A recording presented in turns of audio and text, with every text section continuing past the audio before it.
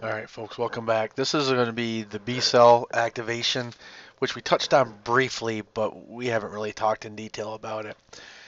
And this is a long one because we have to talk about antibodies because that's what B cells make, are antibodies. All right, so first of all, what you see here is the sensitization step, and that is telling the B cell to make antibodies. And how that happens is foreign antigens bind these antibodies sticking off of the B cell. Now, these antibodies sticking off the B cell happen to be a type of antibody called IgD. I'm going to get to the different types of antibodies shortly, and I might as well just tell you right now it's IgG, A, M, E, and D. So IgG, IgA, IgM, IgE, and IgD.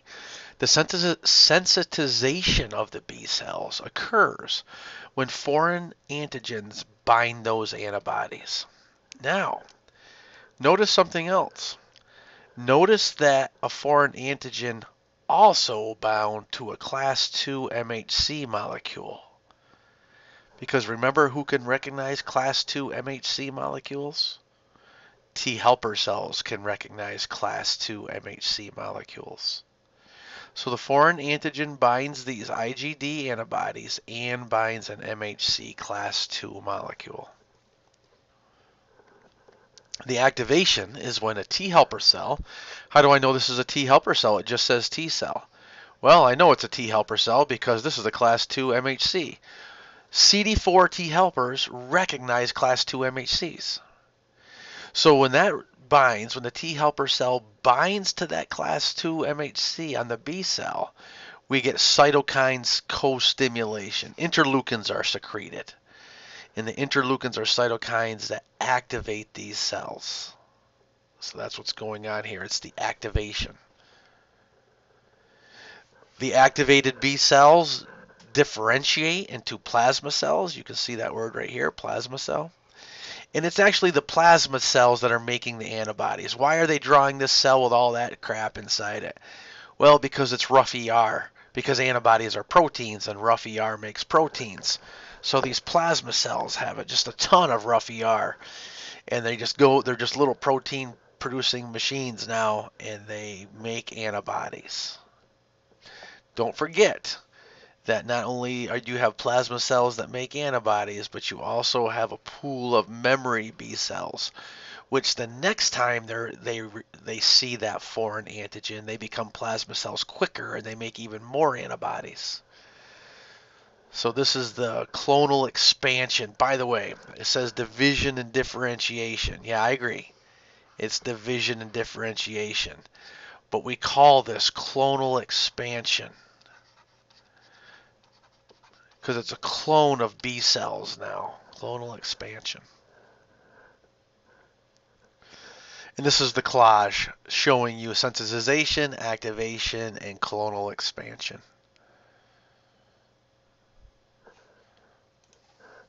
The immune system can produce antibodies against millions of different antigens. B cells, which are constantly produced from lymphoid stem cells, are found in the blood and lymphoid tissues. Each B cell can synthesize only one of the millions of possible antibodies and displays this antibody on its surface. When an antigen meets a B cell having a surface antibody of the proper specificity, it complexes with the antibody. B cells that are not activated do not develop further. Stimulation of only the B cells that carry antibodies that react with antigen is referred to as clonal selection. Following antigen-antibody interaction, antigen-antibody complexes aggregate on the surface of the cell. This is called capping. The antigen-antibody complexes are then internalized. The activated B cell swells and begins to divide rapidly, producing a B cell clone. The B cells then differentiate into plasma cells and memory cells. Plasma cells produce the specific antibody that provoked its formation, whereas memory cells remain in circulation but do not produce antibodies. Memory cells can become activated by a later challenge by the same antigen. Many antibody responses require signals from T helper cells. The T helper cell is stimulated by an interaction with an antigen-presenting cell such as a macrophage. The macrophage ingests the antigen, digests it, and presents it on the cell surface via a class II MHC. The macrophage then activates a T helper cell that carries a T cell receptor capable of recognizing the antigen on the class II MHC of the macrophage. The B cell presents the antigen on its surface using class II MHC. The activated T helper cell interacts with the B cell and secretes chemical signals called interleukins to stimulate the B cell to differentiate into a plasma cell and produce antibodies. Okay, that's clonal expansion and clonal selection. Monoclonal antibody preparations contain only one type of antibody, derived from a single cloned B cell. Consequently, they are highly specific for a single epitope and have applications, for example, in diagnostic microbiology and cancer therapy. The first step in producing a monoclonal antibody is to inject an animal with an antigen containing the specific epitope of interest. Each B cell produces a single type of antibody. B cells are isolated from the spleen and then mixed with myeloma cells, a type of cancer cell that grows continuously. Addition of polyethylene glycol causes the two types of cells to fuse together to form cells called hybridomas. The mixture of B cells, myeloma cells, and hybridomas are cultured under conditions which permit growth of only the hybridoma cells. Each hybridoma cell will produce a single type of antibody against a single epitope. The single hybridoma cells are then separated into individual wells of a microtiter plate and tested for ability to produce the desired antibody. The hybridoma cells producing the desired monoclonal antibody are then cultured.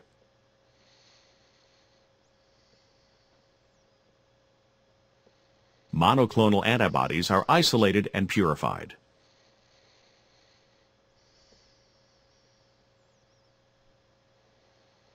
Okay, that's how we make the monoclonal antibodies we want.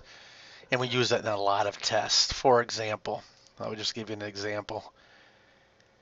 We could be injecting this mouse or rat with human chorionic gonadotropin. That's the pregnancy hormone. But it's foreign to the mouse. So what does the mouse do?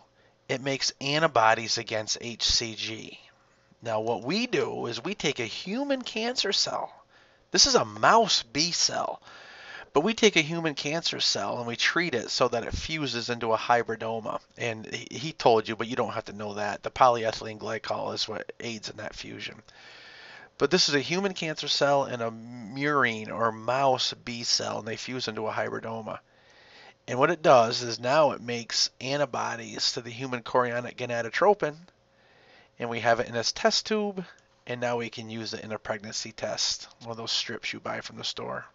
That's just one example of many, many applications of monoclonal antibodies.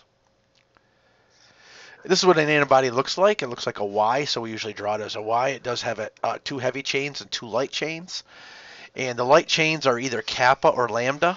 And if one side's kappa, the other side's kappa. So if this is kappa, then this is kappa. Whereas if this is lambda, then this has to be lambda. You can't have a mix of kappa and lambda. And then the heavy chains come in 5 different types. There's G, A, M, E, D. Therefore, we call the 5 different types of antibodies immunoglobulin G, IgG, immunoglobulin A, IgA, immunoglobulin M, immunoglobulin E, and immunoglobulin D.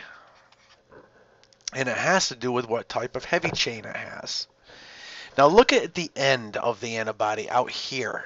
This is called the variable or sometimes the hypervariable region. And actually you can see the variable region right there. Let me erase some of these red lines. So you can see that they're calling this the variable segment. So you can change the rest of this antibody, but you're not changing that. because it's this variable segment that contains the information to bind the antigen. And I will tell you that even amongst the variable segments, much of it is constant except for this very end called the hypervariable region. So we have this variable region that has the antigen binding site. Now, we can make millions of different types of antibodies, but we don't have millions of genes. And the answer is we don't need millions of genes. We can keep a lot of this the same.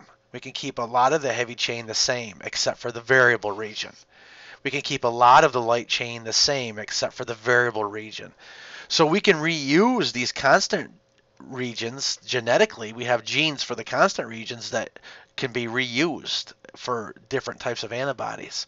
But only thing you have to change is the hypervariable region. Okay, so that's a basic antibody structure. This is a computerized image of it. Human cells do not have enough DNA to have separate genes for each antibody molecule. Instead, different segments of DNA can be mixed and matched to form different antibodies. Light chains are made from V and J segments in the variable region and a constant region segment, whereas heavy chains are made from V, D, and J segments in the variable region and one of 5 different constant region segments.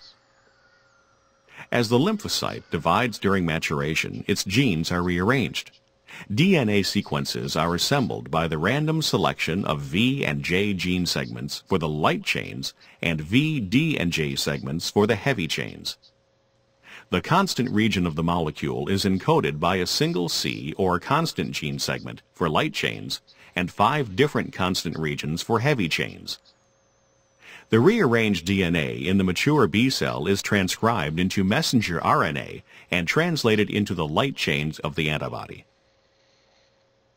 DNA sequences for the variable regions of each heavy chain are assembled by the random selection of a V gene segment, a D gene segment, and a J gene segment.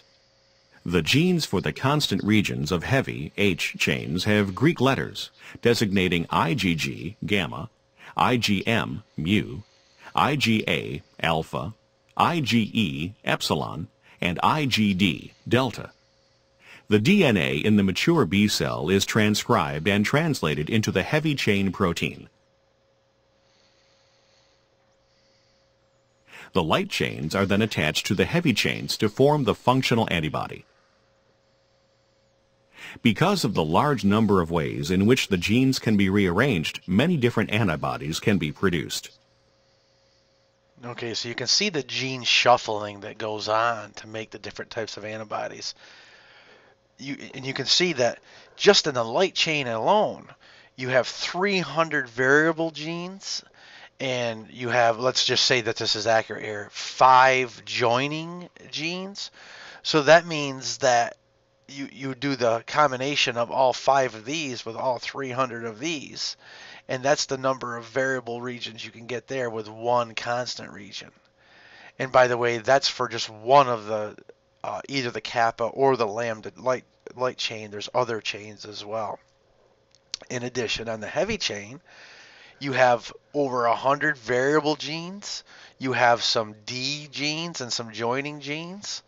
J stands for joining. And then you have your 5 heavy chain constant regions, gamma, GAMED.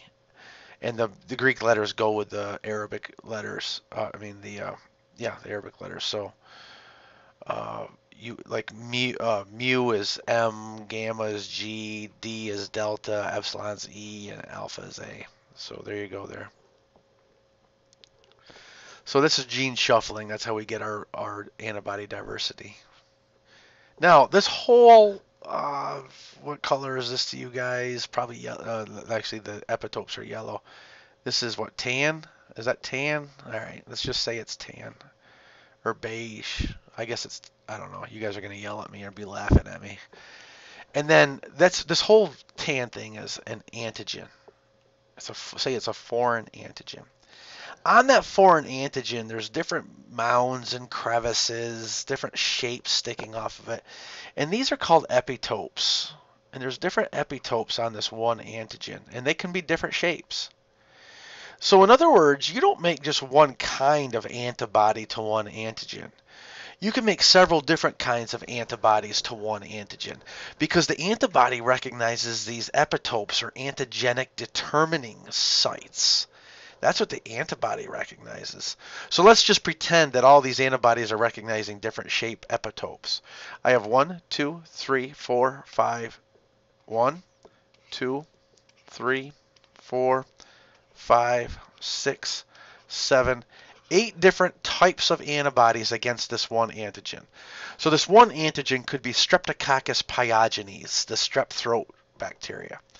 And I just made 8 different types of antibodies against one antigen on Streptococcus pyogenes. But each one of these antibodies recognizes a different epitope or antigenic determinant site. So all 8 of these mixed together are called polyclonal antibodies because they're not the same. They come from more than one clone. But if you only took 7, 7 only would be a monoclonal antibody.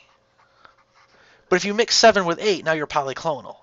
But if you only have all of the 7s, all of the antibodies against 7 epitope, that's a monoclonal population.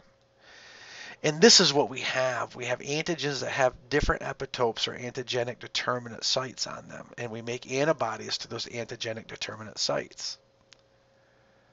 However, sometimes the antigenic determinant site isn't interesting enough to elicit an immune response. It's too small, maybe not curvaceous enough, meaning it doesn't have enough ridges and valleys.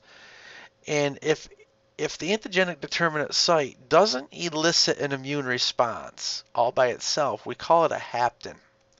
The hapten by itself is too small, too uninteresting for our immune system to mount an immune response to it and build antibodies. However, if that hapten binds with another molecule that's larger and together they make this antigenic, then I can build antibodies against it. If you do have an antigen that all by itself is large enough and interesting enough to elicit an immune response, it's a complete antigen. But you have these incomplete antigens where the hapten doesn't elicit an immune response, and it must bind to a carrier molecule for it to elicit an immune response. So the haptens are often called partial antigens. All right? Now, here's the problem. Here's the danger.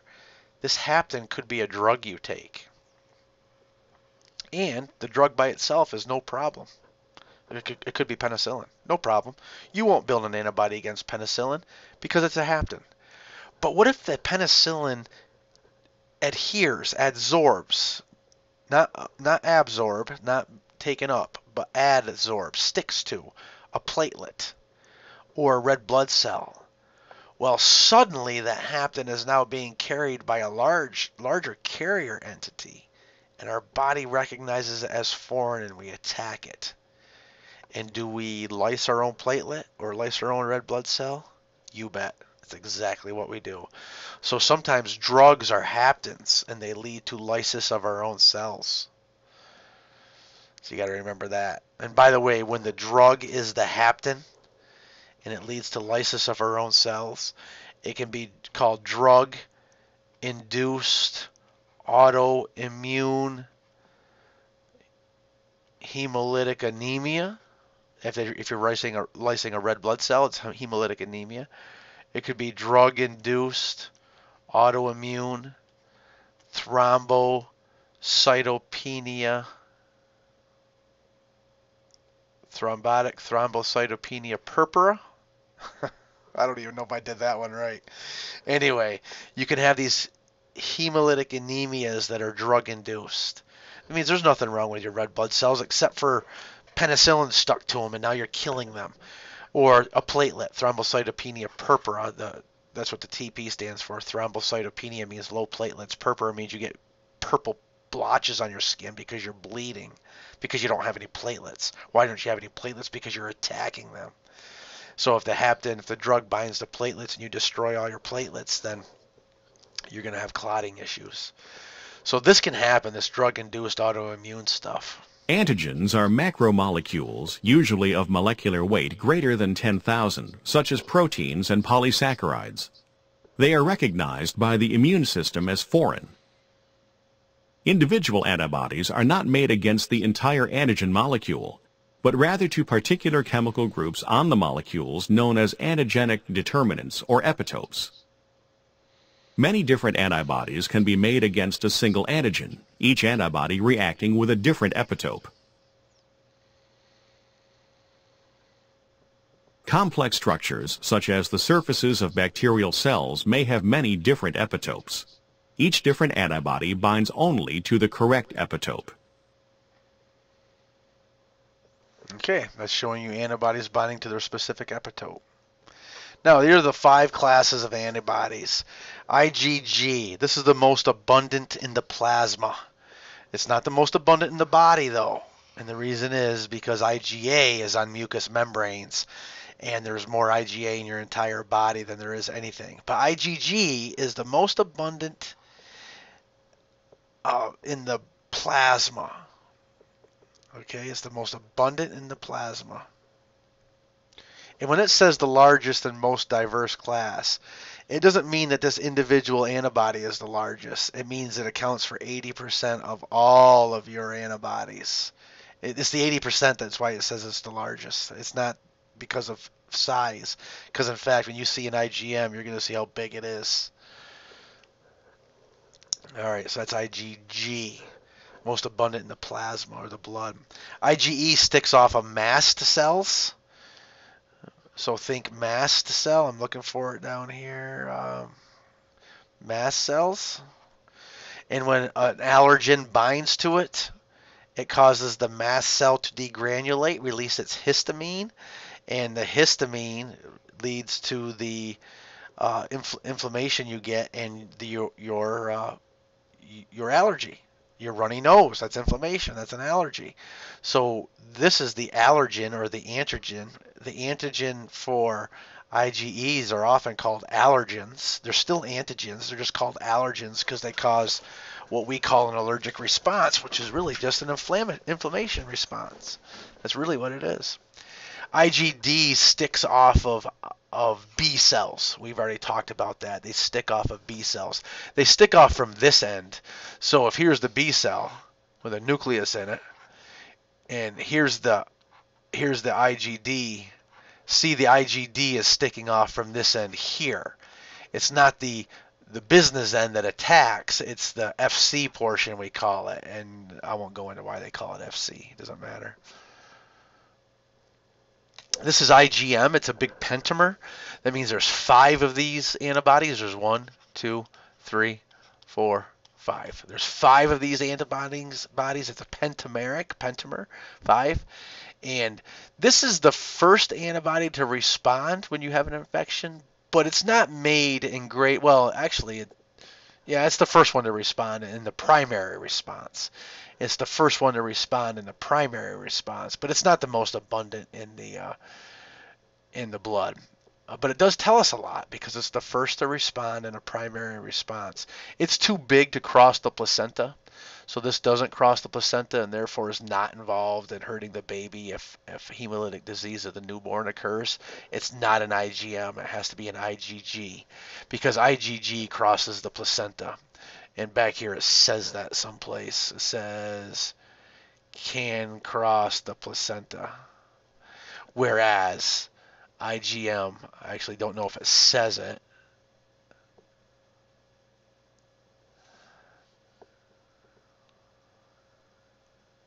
It doesn't say it can't cross the placenta, but typically it can't cross the placenta. And then IgA is really interesting. First of all, it's found on mucous membranes. So it's found on mucous membranes. Therefore, it's the most abundant antibody in your body, but not in the blood. All right? It doesn't circulate in the blood to that significant amount. But someplace else it's found. Mom's milk. It doesn't even say that here. Huh. Mucus, tears, saliva, semen. Yeah, but it doesn't say milk. Mom's milk. That's what I want you to know. It's found, IgA is found in mom's milk, so the baby gets IgA from the mom. It's resistant to stomach acid digestion. Just so you know, that's resistant to that. So when the baby drinks mom's milk, it gets IgA.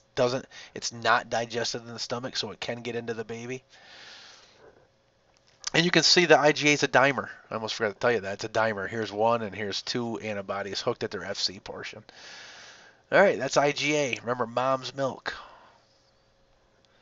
All right, antibodies don't directly kill anything, but they do neutralize or precipitate or activate complement, as you know, because the classical complement pathway was activated by antibodies.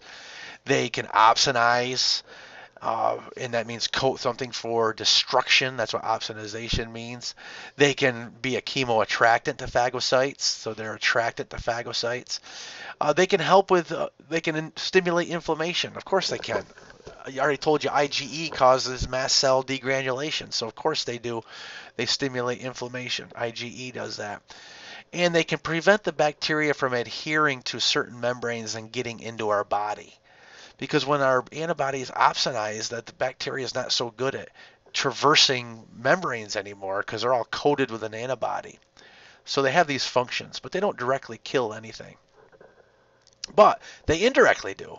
I mean, complement kills. If the antibody activates complement, complement kills. It makes big membrane attack complexes. If you attract a phagocyte to the area, that kills. If you opsonize and increase phagocytic efficiency, that kills. So you can see that even though antibodies don't directly kill anything, they do a lot to help us kill foreign antigens, foreign cells. The first time you're exposed to an antigen is called the primary response. Pretty slow. Look at, you're not even peaking, your antibody's not even peaking for about 2 weeks. Your IgM's the first one to go up, but it doesn't go up very high. After about a week and a half, it peaks, and then it wanes. So it peaks and then wanes. Your IgG is your second antibody to be made. It delays behind the IgM, and it peaks in about 2 weeks, and then it wanes. So your primary response is really not that great. But you made memory cells. And the second time that you're exposed to that antigen, look how fast you go up. First of all, both IgM and IgG go up before 1 week. Before 1 week even goes by, you have a significant amount of antibodies. Before, it took you 2 weeks to get, and by the way, I wish I had y-axis numbers I could show you. I don't have y-axis numbers. But you can see that this is a pretty weak response compared to this one. So in your secondary response, first you make IgG. You make IgG first. What about your primary response? IgM's first. Primary response, initially you make IgM. Secondary response, you initially make IgG. Primary response, you get more IgG, but it lags behind IgM. Secondary response, you get more IgG, and it's in front of IgM. It doesn't lag behind. And you make so much more of it. Look how high that peak is in your secondary response. Remember, the secondary response is sometimes called the anamnestic response. And this is the whole basis for vaccination. And this is a collage showing you both graphs together, the primary and secondary response. All right, this is a collage here showing you the combined immune response. So it's everything you learned so far. It's the innate nonspecific immunity, complement and other proteins like defensins, natural killer cells and macrophages. They go down, they destroy foreign things. Meanwhile, in the adaptive arm of your immunity, you have cell-mediated immunity. T killers kill. T cytotoxics kill. I should say T cytotoxics. You make memories, so the next time you're exposed, you're better. In the humoral immunity part, the antibody-mediated immunity, B cells activate into plasma cells and they make antibodies. Now, antibodies don't directly kill, but they can indirectly kill. Antibodies can indirectly kill. You do make some memory T helpers and you make some memory B cells. So this is the combined response that you see here. And this is a graph that shows you what's going on with an infection. You can see your neutrophils going up, your natural killers going up. You can see your T cytotoxics going up. You can see your plasma cells going up. I mean, you just have all kinds of things going on here to fight off infection. So it's not one branch or the other. It's all of our branches acting together. Look at how the antibody level, the brown line, lags behind the plasma cells. Well, that makes sense. Your plasma cells peaked and are now making antibodies, then your antibodies peak shortly thereafter. So you can see that there. This is showing you how you fight off bacteria. You can see that you're going to opsonize and phagocytosize. You're going to make antibodies against them. Some T cytotoxic cells are going to kill them directly. This is showing you fighting off viruses. Typically, well, it's not typical actually. With viruses, back here with bacteria, you didn't have a lot of natural killers involved. But with viruses, you can have a significant natural killer involvement there with T cytotoxics and B cells making antibodies. This is showing you a collage. All right, so these summary tables tell you what's going on with which cell when. Remember the mast cells and basophils is IgE. Just remember that. That's IgE. The antigen is called an allergen. Remember the macrophages are called antigen presenting cells. And these are going to present with MHC class 2, which means they're going to bind a CD4 T helper. Okay? That's what they're going to bind. T cytotoxics are CD8 cells, and these are going to bind an MHC class 1. T helpers are CD4 cells. These are going to bind an MHC class 2.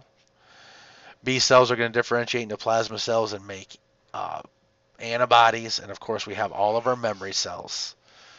So this is a good cell summary and what's going on there. I'll see you in the last section.